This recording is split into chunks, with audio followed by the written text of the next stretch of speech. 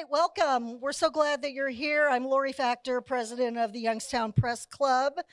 Welcome to the Youngstown Press Club's February Speakers Series event. Thanks for spending your lunch with us. I'd like to first thank those who worked so hard to make sure our series became a reality. That is Diane Fitzpatrick, who's our executive director, Joanne Kalarick, where's Joanne? There's Joanne, who amazingly puts all of these events together, working with the venues and the caterers and what have you. And then we also have Elise Skolnick here. We have George Nelson, Jordan Cohen. Am I missing any board member? Oh, Tony. Hi, Tony. Tony Paglia. Sorry. you slipped in and I didn't see you. So all of the board was really so gracious, and their ideas were so wonderful when we were putting together this speaker series, and we hope that you enjoy it as the year comes on. Concept Studio has been a really nice venue for us, and Mocha House always keeps us fed, so we also appreciate that. I am going to do one thing that is housekeeping in relation, and that is to remind you that next Thursday, February 22nd, at Dior, we'll welcome Wall Street Journal editor Paul Beckett to discuss the wrongful imprisonment in Russia of their reporter, Evan Gershkovich. This is a pivotal event for our club, and so we have worked so hard behind the scenes for months to get Paul here, to have the rest of the world understand the importance of what happens when a journalist is wrongfully detained, wrongfully imprisoned. So anytime that you can spread for us between now and next week. I do understand that there have been some issues with the link, and so we're going to address that this afternoon, and I will send out another email to members just letting you know that it's go time and the link is there. All right, so there's always a Youngstown connection, right? We all know that. So Mike McIntyre and I hit it out of the ballpark with this one because we're practically family. All right, so stay with me here. You're going to have to stay. Mike's wife, Elizabeth, a Youngstown gal, is my first cousin Sharon's husband's sister, okay? So there will be, right. So we have partied at a few events and a few events back in the day dealing with baptisms and first communions and things like that. So it makes us family. And I'm delighted to welcome Mike back to the Valley. He's a Bowling Green alum. Camille is also a Bowling Green alum. He spent 30 years as a reporter, feature writer, Sunday magazine staffer, and Metro columnist for The Plain Dealer, where he also wrote about stand-up comedy for The Friday magazine. In 2010, Mike took over hosting duties for The Sound of Ideas, WKSU's daily public affairs talk show, a position he held for 10 years. Mike became executive editor of Ideastream Public Media in 2020 and continues to host the Friday Sound of Ideas Reporters Roundtable on WKSU and Ideas on WVIZ. He's had some success along the way here and there, receiving the Herb Cain. Did I pronounce that correctly? Okay, thank you, because I actually had to Google that because I wanted to make sure I said that correctly. The Herb Cain Memorial Award from the National Society of Newspaper Columnists in 2010. Induction into the Journalism Hall of Fame by the Press Club of Cleveland in 2016. And as a member of Leadership Cleveland Class of 2022. Mike's going to talk about building a regional public media newsroom. So please help me welcome my kissing cousin, Mike McIntyre.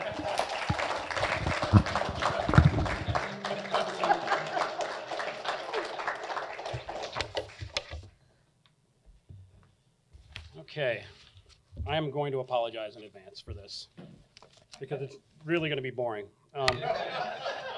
You had Henry Gomez here last year. I don't know if you guys are there.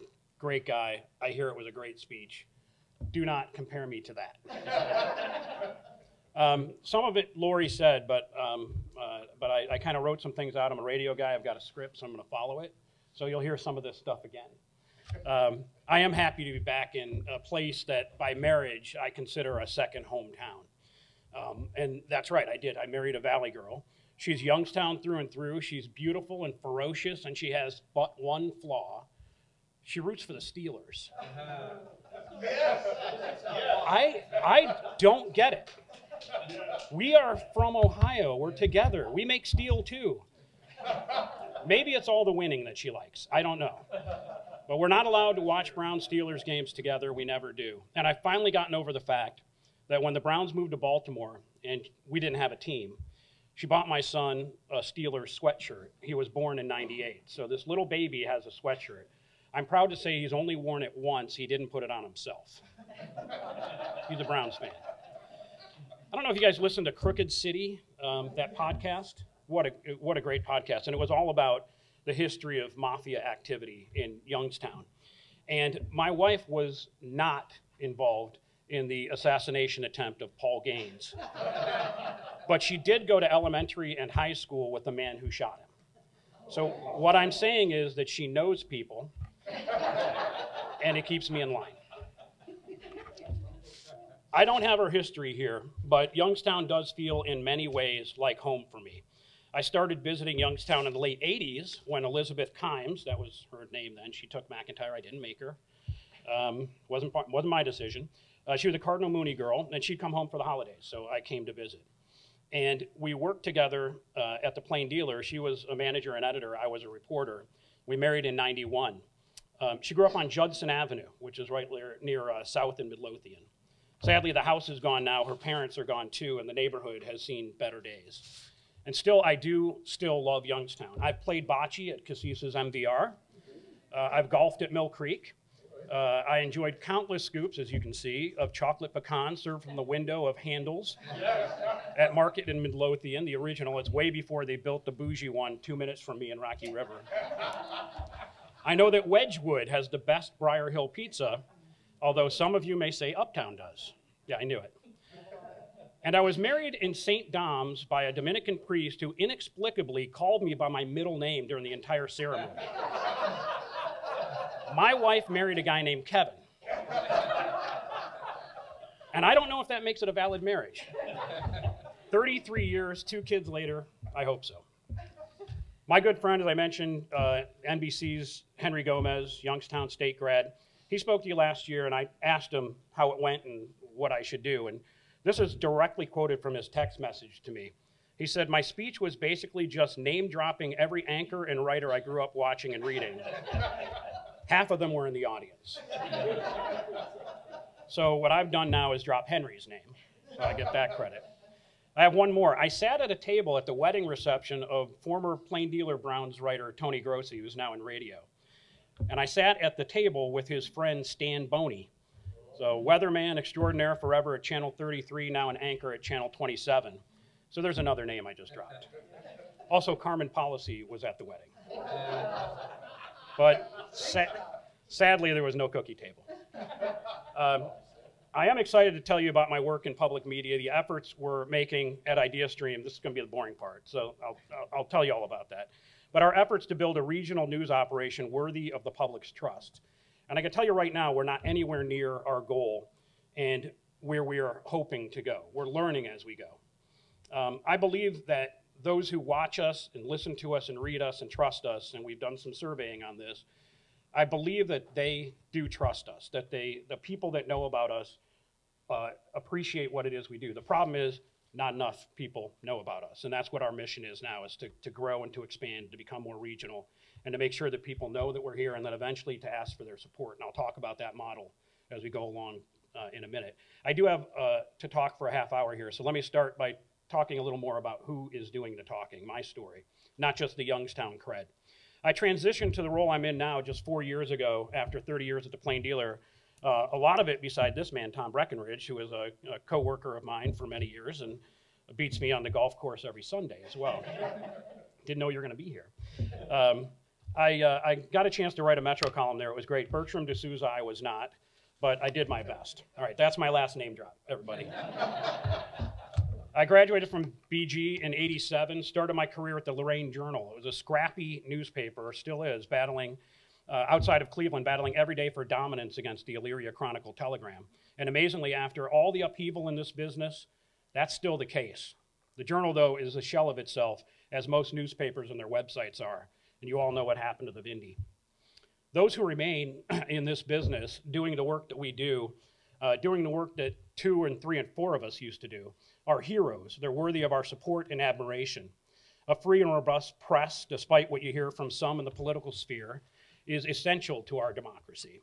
That includes newspapers, commercial TV and radio, nonprofit, online startups, legacy media organizations, and public media organizations like mine, and WYSU, which mostly does classical, right? Yeah. Still worthy of support. It's an NPR station. By 1990, I, along with Elizabeth, who had been a copy editor in Lorain while I covered City Hall, moved on to the Plain Dealer in Cleveland. And it's 2 journalists married to one another. Who else would have us, right? Tom and Mary Beth know that as well. By the way, she's president of the Press Club of Cleveland. Elizabeth is now. She had been the publisher and editor of Crane's Cleveland Business, now taking a break and going to look to her next step. But she's spending a lot of time at the Press Club. And she told me to tell all of you that applications are now open for the All Ohio Excellence in Journalism Awards. So get your people to apply there, pressclubcleveland.com. Tom, let her know I said it, so we're good. Okay. She stayed at the PD, rising to assistant managing editor for news for 20 years before moving on to the role I just told you about at Crane's. I stayed for 30 at the PD, never, not once, wanting to edit a damn thing. I wanted to write news. I wanted to make features sing. I wanted to bring out a sharp knife and sometimes a can of laughing gas to produce my column. But I was always open to new assignments, new experiences, the opportunity to learn new skills, computer-assisted journalism, narrative storytelling. Hell, I even found it a challenge to do the cliched weather story in a new way. Nude way would be interesting too, frankly. I delved into sports for the 95, 97, and 2016 World Series appearances by the then Indians, writing the page 1 piece that drove the faithful into the sports section and told the casual fan all they needed to know. I was going to have my page 1 story on every barroom wall in Cleveland and maybe a few of the non-Pirates bars in Youngstown in '97, until Edgar Renteria of Jim Leland's Marlins singled up the middle off Charlie Nagy, scoring Craig Counsell and ruining my hopes and dreams. I was able to forget all about that and move on right afterward, though. It hasn't stayed with me. And I won't even get started on the rain delay in Game 7 of the 2016 series against the Cubs. I covered a variety of news beats over 30 years, had a stint in a Sunday magazine writing 10,000-word profiles, and when I got a chance to do radio, an interview on the local NPR station about one of my stories, I said, why not? And the interview, afterward, the host was very complimentary. He said, you seem to be able to handle yourself behind a microphone. And I told him, I do like to talk, which you guys now know. And he says, great, I'm on vacation next week, why don't you fill in? I'd had no radio experience whatsoever. And so it began. I showed up and I sat in the chair and I did his job for a week, probably very poorly. I don't even want to go back and listen to the tapes. But I worked for about a year filling in for Dan Moulthrop, who's now the CEO of the City Club of Cleveland. And whenever he took off, I would jump in and take over his shift. And no pay, just learning a skill, learning how to do something. And it paid off. For a while, I was doing that with no pay, as I mentioned. And then he left for a new job. And I jumped in and said, all right, wonder if I can do this full time. And I got the Plain Dealer to agree to let me stay there full time, host the Sound of Ideas part time, and get paid for it. And so that's how this sort of transition into public media happened. And I tell everybody who's ever listened to me for 10 years in their car as they're going to work and I'm doing my show, but we've never met in person, it's okay. I thought I'd be taller too. I did. I thought I would be taller too. By 2020, with the pandemic just beginning, the PD and Cleveland.com were ready to make some more painful cuts. And the executive editor job right then had opened up at Ideastream. So my vow to never edit a damn thing was over. I took my layoff and my buyout, thank you Newspaper Guild, and I slid into this new job, using a management muscle I'd never once exercised. 4 years in, I think I've got the hang of it, but there's so much to learn from my colleagues, from others in the business, from the people that work with me, and from all of you as well. So our organization owns a PBS station, WVIZ, an NPR member station, WKSU, a classical music station, WCLV, and a new jazz HD and streaming station that's launching in less than 2 weeks, Jazz Neo. We also have a very newsy website updated throughout the day called Ideastream.org. My purview is the news, mostly concentrating on the radio station and website, and to a lesser extent, the PBS station. We don't do a nightly local news show. The 4 commercial stations devoting hours each day to local news have all that covered. But our radio and website focus when I took over the job was to cover Cleveland and its close environs. We delved outside of that occasionally, but our bread and butter was whatever moved in Cleveland. Months into my tenure, though, we began to think bigger as we planned a major merger with WKSU. So at the time, we were WCPN Cleveland. WKSU was a completely separate NPR station, also doing the same kind of coverage with a whole lot of signal overlap. So we started having some talks with Kent State University, and the merger was announced in October of 2021. We essentially took over all the operations of WKSU, all the news, all the business. The university remains the license holder for WKSU signal. And we switched our signal to WKSU, to 89.7 from 90.3. And we have a number of repeater stations as well that spread that out. There's some spots in Cleveland where it's not as clear as it was before. That is the bane of our existence. We're trying to work on that. There's FCC issues you have to deal with. But essentially, we took that new signal because if you think of a circle starting in Kent, it comes down to Cleveland. If you think of a circle starting in Cleveland, half of it goes into the lake. And so that wasn't the best signal for us. So we got a much more robust signal with the repeaters, 22 counties that we're hitting now, which is why I need to be more regional. It meant integrating a small staff of terrific journalists at WKSU, and I mean small. There were maybe 4 people at that point. The university had not been filling open seats. It was a money loser for the school. Been doing that to work with our people at WCPN. I was filling positions the university hadn't filled, and initially paying close attention to Cleveland, Akron, and Canton. That was our immediate plan. Meanwhile, we had to develop a strategy to cover more news, to be a presence in the 22 counties that our signal now reaches. And about the hiring, I made it a point to look for great reporters, not necessarily radio or public media reporters. I feel like all of us who've been reporters, if you know how to ask the question, if you know where the story is, if you know what a nut graph is, I'll give you a microphone and teach you how to talk into it. And that's basically what we've done. So I've hired people that work for Report for America, radio, digital operations, several newspaper people, and it's always worked out great. It's a little more effort on our part, but it's worth it. So how do you build a regional public media newsroom? If anyone here knows the answer to that, would you let me know? It started with our board to explain public media stations like ours, we're a dual licensee, radio and television, are governed by a board of directors made up of community members, usually bigwig community members. But they're people who are also very passionate about public media. And the board worked with our top managers to develop what is our North Star, which is to spread our trustworthy news and information services to more Northeast Ohioans. The point I made earlier. If you know us, you'll like us, or love us, hopefully. But more people need to know who we are.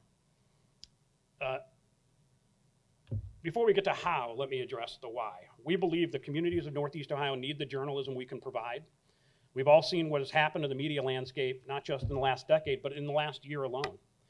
We have a proven, sustainable model, and we believe the more people hear us and know about us, the more they'll trust us, and we hope see the value in supporting us. And it makes sense. We strive to cover a broader area where there are more people who can potentially help to fund the expansion and improve their community by having better information. And so where others might be drawing back and cutting their economic models, forcing their hand, we're looking to continue growing by building a bond with those who value us. You can get it for free, but so many people still pay because they see the value of it. And also because we beg on pledge drives and give them a tote bag. You've heard criticism about public media. Elon Musk has NPR labeled state-run media on Twitter before NPR decided not to be part of that platform anymore, and it's not true. Ideastream is an independent nonprofit, and the biggest chunk of our funding, by far, nearly 40%, comes from the public by way of donations. They are partners and members, and you might have to sit through the pledge drive, as I said, but it works. But even still, only about 1 in 20 people who uses our stations pays for it. If we could make that 2, just 2 out of 20, double it, we'd be setting up bureaus in 22 counties. We also make money from underwriting. They're basically ads, but we call it underwriting because there's no call to action, and on television they don't interrupt the programming, but they're underwriting. It's corporate sponsors who will tell you about the foundation that they run or the business that they're in. We earn corporate and foundation support, funding often specific areas, but with zero say in how we cover it, and that's essential. It's not, I'll give you money and then we'll tell you how to cover it. So for example, the Burton D. Morgan Foundation funds entrepreneurial coverage, and they just said, we'd love you to do stories about entrepreneurs. In fact, Tom is a freelancer for us, and we've hired a number of freelancers, all locally controlled. We decide what's a story and what isn't. And their fees are paid for by that Morgan grant. So that's another example of how the multifaceted funding that we employ, which is what I think has allowed us to be sustainable. We have an endowment that contributes to our bottom line. We have some earned income as well, and we get money from the Corporation for Public Broadcasting. There's the government. This is where we're talking about what Elon Musk calls state-run media. Congress funds the Corporation for Public Broadcasting, and it amounts to less than 10% stream. Most of it is used to pay dues and fees to NPR and PBS. So we're not a network. NPR doesn't own us, doesn't tell me how to cover news, doesn't set policy that I have to follow. What they do is sell us programming, and we purchase Morning Edition, All Things Considered. We also purchase programming from other public media services and others that are not public media, like the New York Times. We air the Daily every day. We pay for that. Most of the money from Corporation for Public Broadcasting pays for that programming, that national programming, that we then put around that all of our local news. So when we do a news break in the morning, you'll hear at the top of the hour, national NPR news. It could go in some stations for a whole 6 minutes or 7 minutes because that's the news. But you'll hear at one point there, they'll say, this is NPR news. Stations that don't have local news then just let it keep playing. We jump in and cover it with our local news. And so that's how we get top and bottom of the hour, all day local news coverage, which takes a big staff to do. We did a survey recently, to the point I was bringing up earlier, an extensive one, and I think expensive one. And it showed people who know who we are very complimentary of what we do. They like our storytelling, and that was gratifying. But I wish I hadn't turned to page 2, and that's what the problem was. It was barely anybody knows about us. And certainly our core of people do, but as we get further out, we need to change that equation. Some of that is marketing. They have a job to do, and some of it is the newsroom too. So the other question we asked in that survey, which I thought was really interesting and part of the crux to what I'm talking about today, is what is local news? Because we always hear this, you know, local news is really important. National news is important as well, but we don't have enough local news. We have other outlets that can do national. When we asked people how they define local news, they didn't say their block or their neighborhood or even their suburb or their main city. They said the region. When we said, what do you think local news is? They said it's news from Northeast Ohio. And so it makes me believe that if we are able to connect and do a great story from Camel, it will be interesting to somebody who is in North Ridgeville if we do this right. And so, in my view, regional is local. So that's the why. The how, another great question. We started by being intentional about the task and doing something deadline news reporters like me have a lot of trouble with: strategic planning. We asked our staff to weigh in, and if you ask 40 journalists for an opinion, you're likely to get 42 opinions. We talked through all of that with our staff, bunch of meetings. We arrived at a definition of regional news coverage that all of us could agree on. In the short, it wouldn't be, hey, we've got to put a bureau in every city. It can't do it. We don't have the manpower. What it arrived at in the short version is Ideastream's regional news tells stories that matter to people across Northeast Ohio by making connections and finding stories and sources from all 22 counties. Not every story that we report can make connections across every community in our region, but our team's knowledge and expertise will allow us to find those stories, illustrate why they're relevant to the broader region. So that's what we're trying to do. As I said, it's a work in progress. We developed this strategic plan, and we're lucky that one of the newsroom leaders from KSU just got her master's in strategic planning. And it's specific about the steps we're taking to reach across the region. It has deliverables that we report out each quarter. It makes my head want to explode. But strategic planning and regular check-ins for accountability works, and it keeps us on task. We started physically by creating a bureau responsible for Akron and areas south of Cleveland and Cuyahoga County, including Canton. And we tapped the previous WKSU news director, now the deputy editor for news on my staff, to manage that bureau. We hired a new reporter with experience in the region.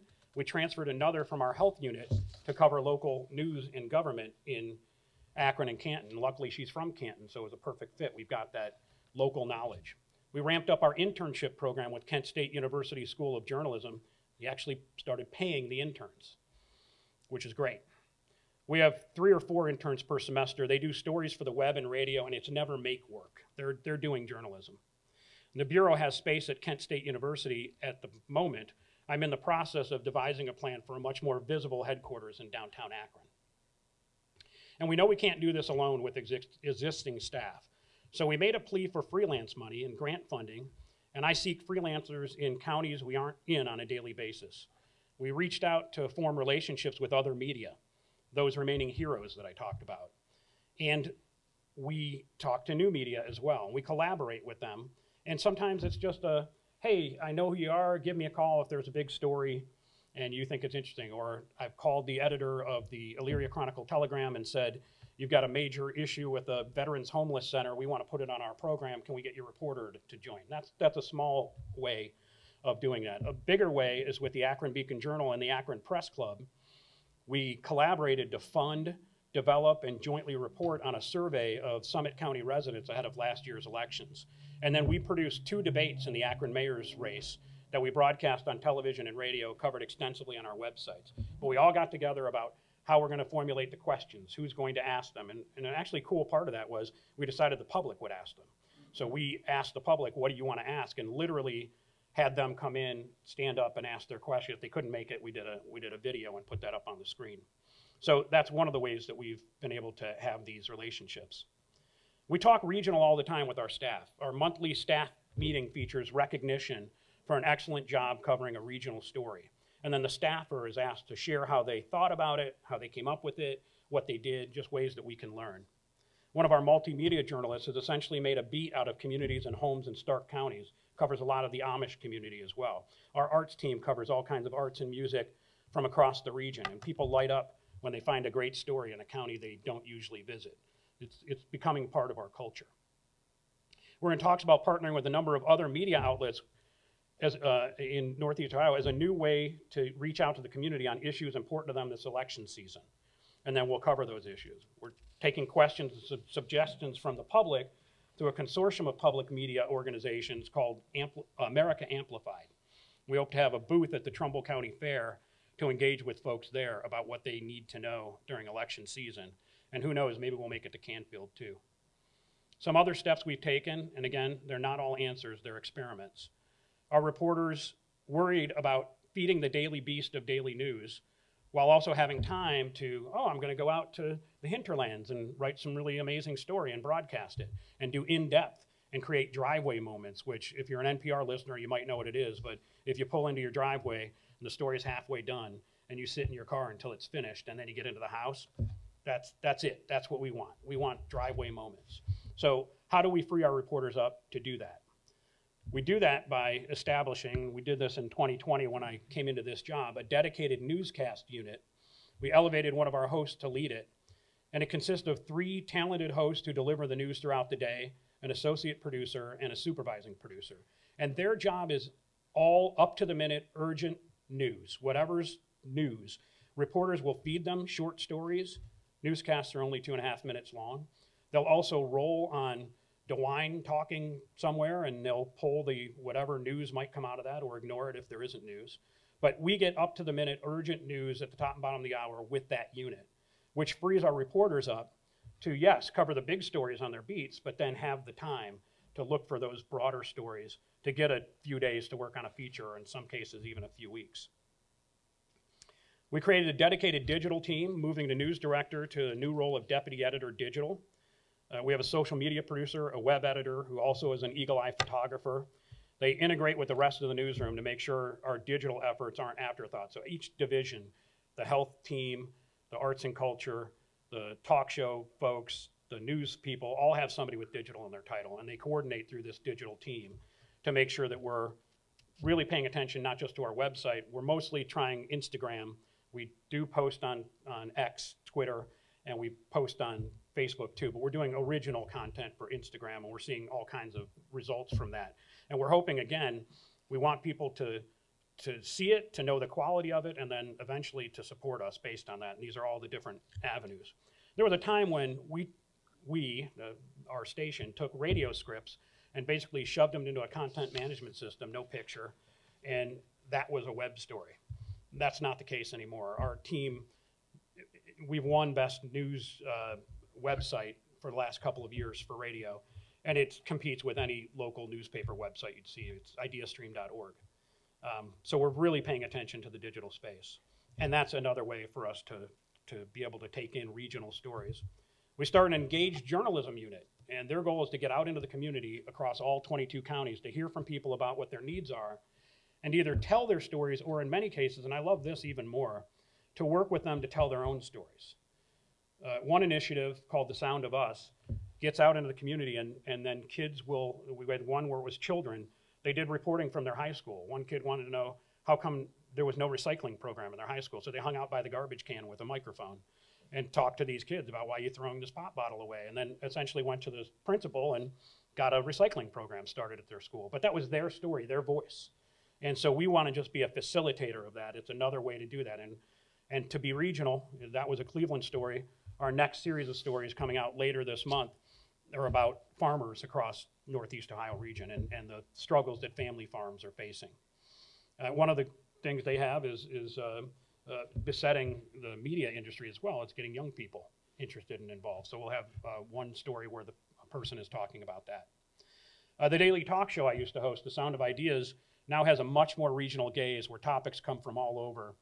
And when we have universal topics like death and taxes and potholes, we'll seek to broaden it with experts and guests who aren't in our area code.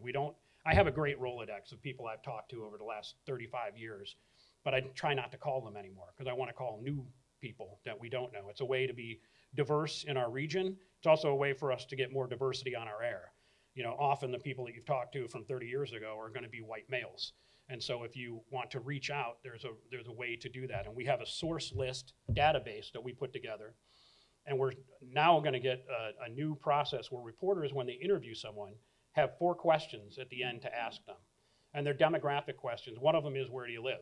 So that we can take a heat map and say, we're talking to everybody in Summit and Cuyahoga County. We've got to get out into Wayne and Holmes and do some other of that work. But it also will, people have the choice to identify, but it'll let us know, are we talking to all white people? Are we talking to this type of person or that? What kind of variety are we giving to our audience? And the way to do that is to measure it and to then take action on it. And then we're also taking advantage of what COVID gave us, the hybrid work from home schedule. As I always say, there's no news in the newsroom. So I love it when people are out getting the news. But I also do like the serendipity and the coffee pot conversations and discussing stuff with your fellow colleagues. And we do that to some extent, but many of our folks will spend at least 2 days, often 3, working from home. And what that gives us is wherever they live, we have a presence. So I actually have a producer who lives south of Bolivar. I don't know if you know where that is, but it is way the hell away from Cleveland. It's like you go to Canton and then you keep going. And she used to drive in every day, and now she has the privilege and the benefit of working from home. She comes in on Fridays because that's the show. She's my producer for the show that I do. But every other day she's at home. Well, having been there, it's in Tuscarawas County, when that Tusky Valley High School bus crash happened and 4 students were killed and a chaperone and a teacher, I had a reporter at Tusky Valley High School in 1 minute. She lived around the corner. So, you know, do we have a bureau there? But no, but do we take advantage of the fact that our people are there? And I've got folks that are in Stark, Summit, Lorain, Lake, all kinds of other counties. So work from home actually helps us with our regional gaze. On air, we're clear with our language, or we try to be, so people know that if they're listening, we're not for someone else or someplace else. I was really trying to get it done before you left, Matt. That's all right. Matt has walked out. He's been a guest on our show, and he's walked out on me several times as well. I grew up in Youngstown. My favorite story is my favorite. My uncle was killed by the mob. Oh, wow. Well, there's a high note. Should we just end it with that? So that's Matt Cox. He's the communications guy in Cleveland from Youngstown. All right, on air, we're clear with our language. We want to let people know that we're for them, we're of them, and so we don't say downtown. You know, this happened downtown yesterday. What downtown are you talking about? How many downtowns are there in 22 counties? And so we don't do that. We are specific about what we're talking about. And we try to be, again, we don't always want to say downtown Cleveland. We want to do stories in other downtowns. When we give the weather, it's real simple, but we mention what the temperature is in other cities you might live in. So you'll hear that and know it's not just what's happening on the lakefront. Same with traffic. Usually it's Cleveland and Akron, but if our gaze is a little bit broader than that. Finally, there's a philosophy as an executive editor that I have that I would have loved if all of my editors had with me when I was reporting, and it comes from improv. And it's yes and. So I'll give you an example. If we're in improv and we're on stage, and you say, oh no, it's raining. And I say, no, it's not raining. The bit is over, right? That killed it. But if I reply, yes, and the top is down on the convertible, and you say, and grandma's in the back seat and she gets really mad when she's wet. Well, now we're off and running. We're gonna have something funny that we're gonna talk about. So it's yes and. My philosophy on story ideas, project ideas, basically any ideas is yes and. It's Ideastream. I mean, yes and. Yes, pursue that story. You'll be passionate about it. Do it. And remember, we have other obligations to the audience. You may have to do something else first or concurrently, but yes, by all means, pursue the stories you're passionate about. Make sure to find that common thread that everyone in our region will feel passionately about too. And that's what it all comes down to for me and for Ideastream. We are passionate about informing, entertaining, and strengthening our communities. Yes, we'll do that, and we're going to continue. And that's what I got.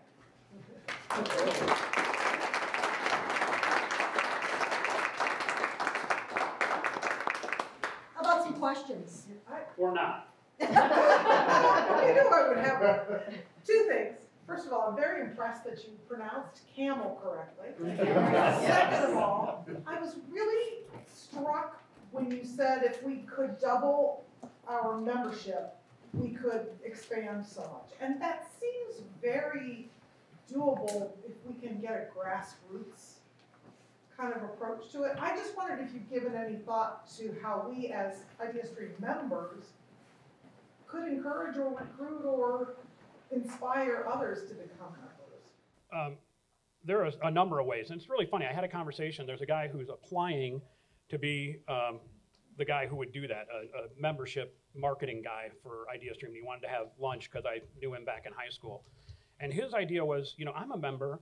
Why don't I get a neighbor to be a member? And if we all did that, you know, we'd be fine. Yeah, I think that's a good strategy. A little out of my realm because I'm trying to stay in the newsroom, but I, you know, love for the folks whose business it is to do that, to think of some of those things. They are working hard to come up with all kinds of different ideas to let people know, if you're already listening, just those who are listening, if you decide to become a member. And a member, by the way, is not necessarily expensive. I mean, we have what we call idea leaders, which I'm sure you are.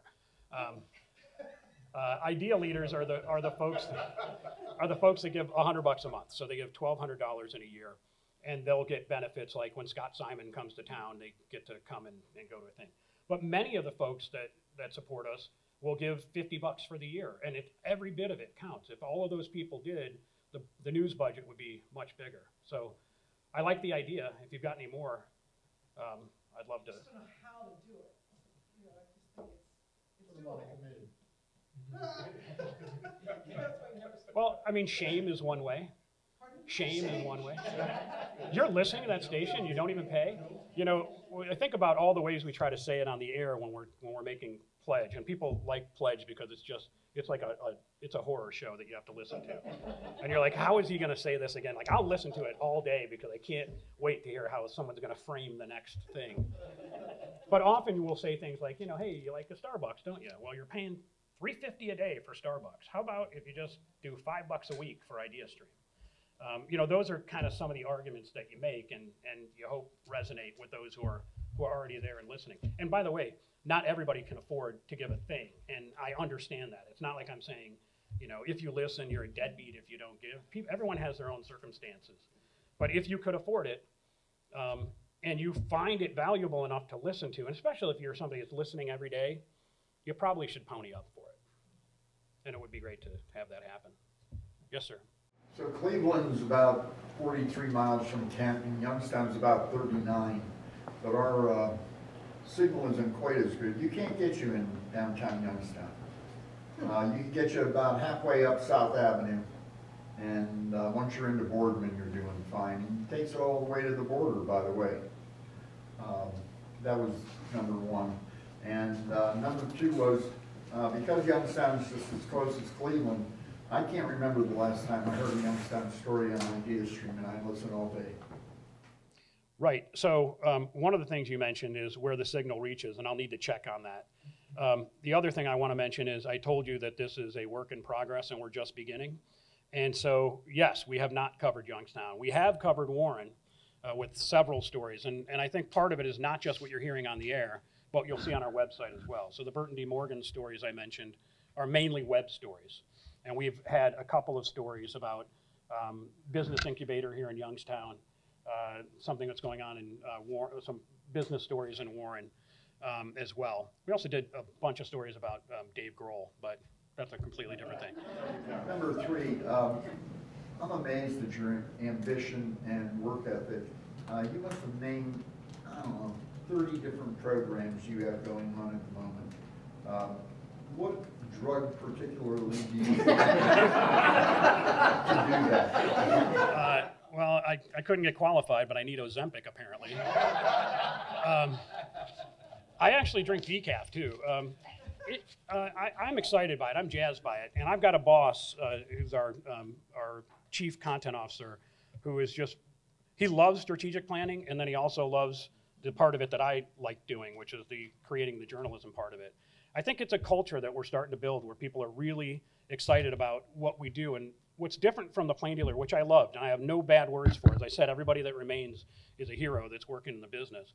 But to me, it felt there not the same way as it feels in public media, where my number one goal is to strengthen the community.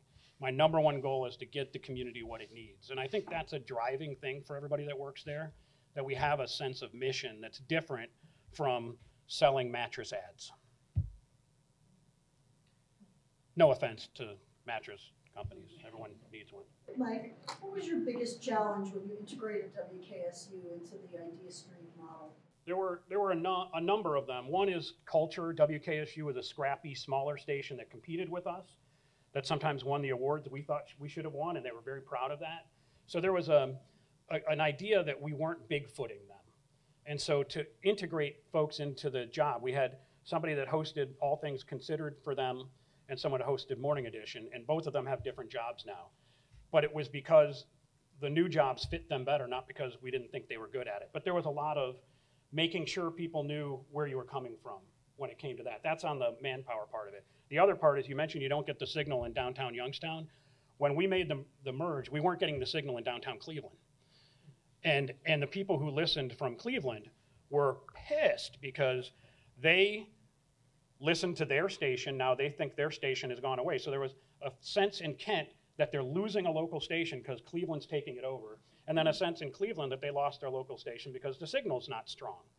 And so we had a lot of work to do. And I think we've convinced the people in Akron, Canton, and Kent that we're here to stay, that our staff is bigger and more robust, that we have great reporters. And we fixed the signal, at least in downtown Cleveland. There are boosters you can put on these towers, I'm told.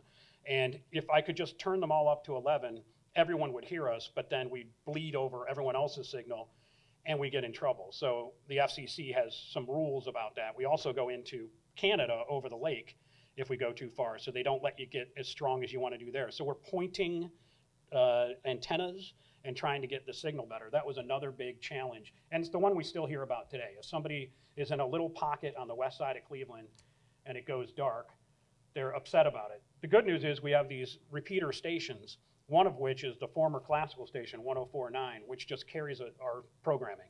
So, and it's really only good real close to Cleveland. But if you're getting a bad signal there and you switch to 104.9, it'll be better, but you need to know that. And that's, again, I think it's all a communications issue. Do you think that the public funding model has applicability to other forms of media, picking up on your mattress advertising? We're about to find out. You'll have someone here, I think, from American Journalism Project and Signal later in the speaker series. Signal has launched a newsroom in Cleveland and Akron. They're looking at Cincinnati next. That should be membership funded. It's right now mostly philanthropy. It's people who are seeing the gap in the market because of the reduction in newspaper reporting and saying we need to come in with some big money. But eventually the sustainability of that is members have to pay.